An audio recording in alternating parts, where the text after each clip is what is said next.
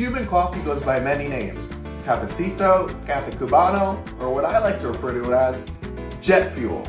I am not kidding. I have drinking an entire one of these Coladas and I was wired. It is great for getting things done. It is great for going out clubbing, but be careful because you cannot sleep. So just drink one of these little shots and you'll be fine. One of these tiny little shot glasses is actually the equivalent of a full cup of coffee. So there is a lot of caffeine in here. Cuban exiles moved here in the 1960s. Fleeing communism, they found refuge in Miami and brought along their culture with them. The funny part is, due to the US and Cuba's trade restrictions, Cuban coffee isn't actually from Cuba. Rather, it is a styled espresso typically served up with pastries, cigars, and dominoes. You don't have to live in Miami to be able to make Cuban coffee. I'm going to show you how to make it in your own kitchen using simple ingredients that you can get from your local grocery store. First and foremost, you need high quality espresso grounds. Today, we'll be using Cafe La Carreta from Miami's most famous Cuban restaurant, La Carreta. We also recommend using Pilon, Cafe Llave, and Cafe Bustelo. These are all great espresso recommendations that can be found online or at your local grocery store. You can make Cuban coffee with a cafetera, mocha pot, or espresso machine. Today, we're going to be demonstrating with a stovetop version, as well as an electric model. You're going to want to take this top compartment off, and then you will see there is a basket. This is where the coffee grounds go, and then you just want to fill this up to this water line right here. Take your basket, and then you're just going to fill it with coffee grounds. I use this little container just to catch anything underneath so I don't make a mess. And the overall goal is to pack this as tight as physically possible. Therefore, you get the maximum amount of caffeine per shot. You can use your finger or the end of a spoon. You can see it is very tightly packed. Now I'm just going to drop it in. Screw on the top. And turn it on. This is what gives Cuban coffee its distinctive sweet taste.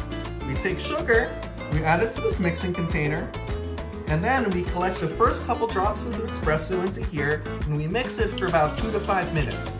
This creates what we call espumita, a sugary foam that sits on top of the coffee.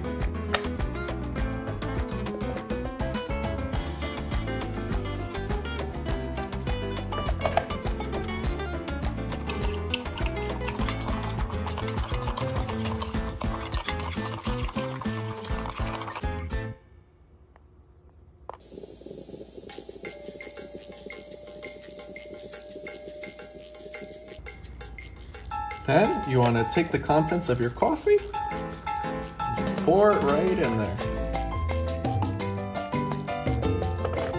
Give it one last mix, and then you are ready to pour. Notice the espumita at the top, that is all sugar, which makes it very sweet. Cheers! Alright, we're going to be using a stovetop cafetera. Alright, so you take it, screw the top off. This is just like the electric model. You're going to see this little container. So I'm going to take your coffee grounds and fill this as tightly as possible. I have a little container underneath to catch any excess, like I mentioned before.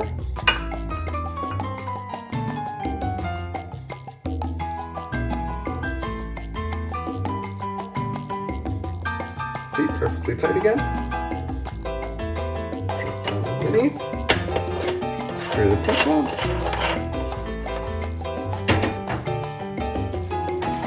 Turn the stove on. Now that the stove's on, you're going to wait about 5 minutes for this water to evaporate through the coffee grounds up into this top container, and then you're going to start seeing the espresso bubbling at the top. That's when you know it is ready to pour.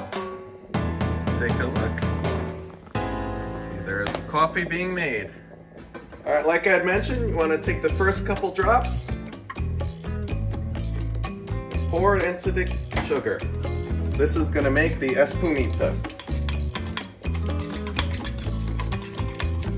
This cafeteria actually has a smaller basket and water compartment, so we made slightly less Cuban coffee. This is great for personal sizes.